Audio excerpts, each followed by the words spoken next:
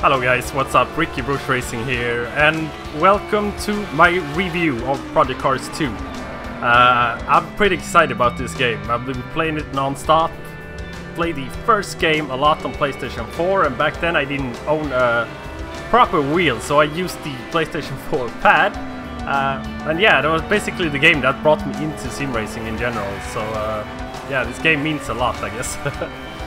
This time around I'm on PC with a wheel. Have not tried it with a controller, neither will I, because, yeah, reasons. But Project Cars 1 was released roughly 2.5 years ago, and it was a huge success with just over 2 million sold copies. And I was on the hype train long before it was released, just like I was for this game. The major difference here is that Project Cars 2 actually delivers what it promised to deliver, which Project Cars 1 never really did. And that was the main problem people had with Project Cars 1. At least in my understanding it is. But now Project Cars 2 have been released, and I was on the hype train for this game as well. It has over 180 licensed cars. They doubled the track count from 30 to 60 different locations with 130 different layouts. But yeah, coming back to the cars, I love driving the GT3 cars, and Project Cars 2 definitely delivered the GT3 cars. It has 21 different GT3 cars, which is just amazing. Almost every GT3 car out there is included in the game. So now on to the most important aspect of any racing game, the handling and the physics. And this is where I was the most surprised. The handling is really good. It doesn't feel as maybe as crisp as Assetto Corsa or iRacing, but it feels real and it feels very realistic. The way cars lose the rear end, it's very predictable, and the feedback coming through the wheel is just amazing in this game. Worth mentioning is that some cars definitely feel better than others, but overall they feel great. Base setups, very understeery, easily fixed with another setup, or just speak with your mechanic and he'll fix it. But yeah, you actually feel the tires connected to the road, unlike last game where it felt like the car was floating on the track. So now let's move on to the second most important thing with a racing game. Maybe not the second most important, but it's important, and that's force feedback.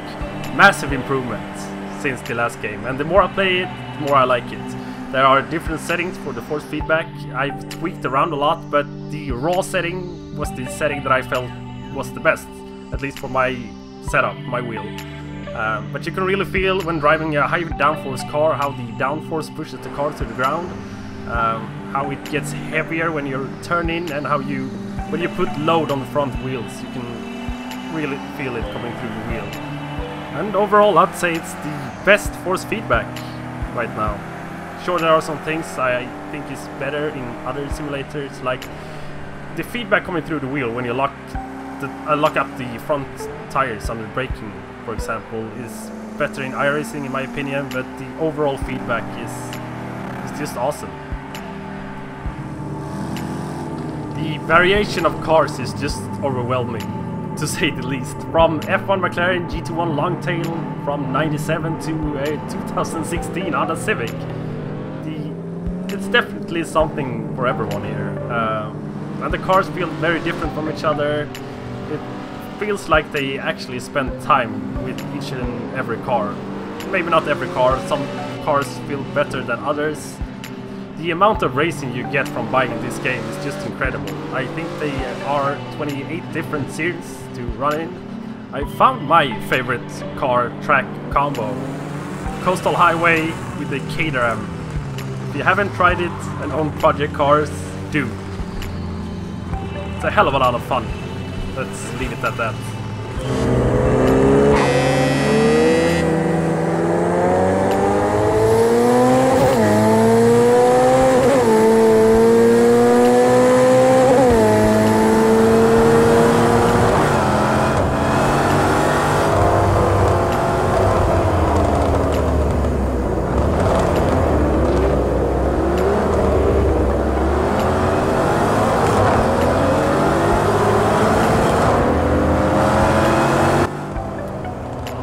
Sounds might be the best in the business. The Jaguar F-Type here sounds just like in real life. which is balls to the wall, loud, obnoxious, fuck you. I just love the way this thing sounds. So many cars that sound amazing, they sound realistic. No big surprise here. Car sounds in Project Cars 1 were amazing as well. Problem here is the rest of the sounds. The crash sounds are pretty awful. The tires squeaking noises pretty awful. And why, for the love of God, didn't they change the voice of the spotter? Maybe a personal thing, but I just don't like his voice. Don't know what it is. I think it's Ben Collins who does the voiceover, but yeah, whatever. Even though the tracks visually doesn't look as stunning as maybe Forza Motorsport 7, they offer an amazing amount of detail, and with the 20 of the 60 tracks laser scan, they feel very real and natural and accurate. Long Beach here is just amazing. It's a great track to drive on, and I did an unbelievable job with it. Spent some time there this summer and it looks just like real life. I even recognized the cafes and the amazing Hooters restaurant by the fountain, which is quite impressive. Got me thinking how cool it would be if they would actually finish Long Beach in iRacing, since it is a pretty awesome track. But the track roster is just unmatched in any game. With about every track you can think of is here. They are one in particular that I miss, and that's Secret, but might get that in a DLC later, who knows. For a guy that spends most of his time in iRacing, it's natural to be stunned by the graphics in Project Cars 2, and I am. The graphics are gorgeous. Just love setting up a race in the middle of the day, going into the sunset, and then later into the night. The immersion is unreal. One more thing, the menus and the way you set up races and all the hard work they put in there, well worth it. The damage model can sometimes be really good and it can be really bad. But I love the way the parts go flying off the cars. Looks like, yeah, real carnage, I guess. But on the other side you can hit the wall in like 200 miles per hour and barely nothing happens. Broken windshields are kinda annoying, to be honest, since I know this is a road car which actually has a glass laminated windshield, but the race cars use plastic windscreens and you would get cracks in them too, so not a big fan of that. The multiplayer is actually fantastic, at least on PC. I've done over 10 races and the netcode is flawless from what I've seen. I've seen some clips on YouTube where crazy stuff happens, but it hasn't happened to me on PC. And the driver standard have been really good in the races I've experienced. Maybe that has a lot to do with the new safety rating system, which rates how safe you drive, obviously. It's a lot like iRacing's safety rating, even though it's maybe not as advanced, but it still works really good. Also have a new skill rating system which rates your skill, which is basically iRating in Project Cars 2, which works a lot in the same way.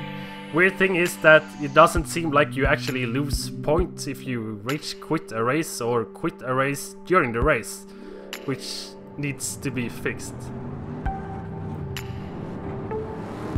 The impressions I've seen on the AI in Project Cars 2 are mixed. The weird thing is the AI can be really good if you manage to set the AI difficulty to match your skill. Problem is that that's nearly impossible to do, at least on a consistent basis. They can be really fast on one track and really slow on another. Same goes for different cars and different track combinations.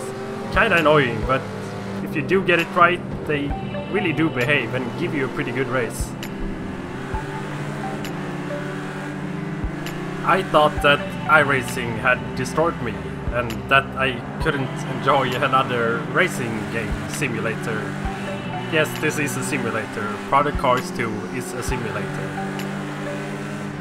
But I fell in love with Project Cars 2. The immersion in this game is just something at least I haven't experienced before. And yeah, sure, it's not perfect, but on the other side, what game is?